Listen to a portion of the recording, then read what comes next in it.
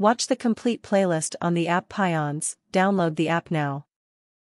Question number 1 says calculate the charge carried by 12.5 into 10 to the power 8 electrons. Okay, so our first task is always in physics, write what is given. So here our given quantity is number of electrons, so I am writing here n, which is equals to 12.5 into 10 raised to 8 electrons. These are the number of electrons, right? And what about the charge? Charge on each electron is 1.6 into 10 raised to minus 19 coulomb. Okay, this value you should know by now. Okay, so n is our number of electrons, E is the charge of electron. So what you have to find? You have to find the total charge by all these electrons. This charge is due to one single electron. Let me repeat, this is due to one single electron. You have to find by these many electrons. So we will make use of the first formula of class 12th, which is Q equal to Ne. What is this condition called as? This is called quantization of charge, if you remember.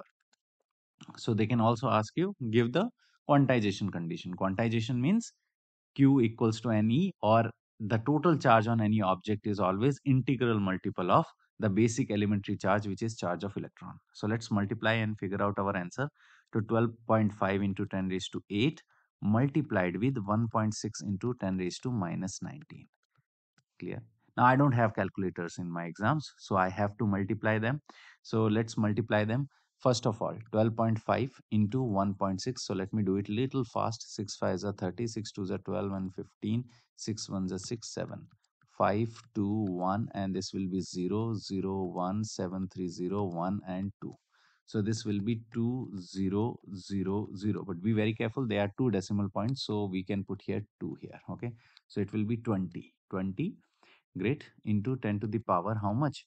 8 minus minus 11. Okay, and what's the unit of charge? Our unit of charge is coulombs. So do write the units, otherwise your marks will be gone. This was our question number 1.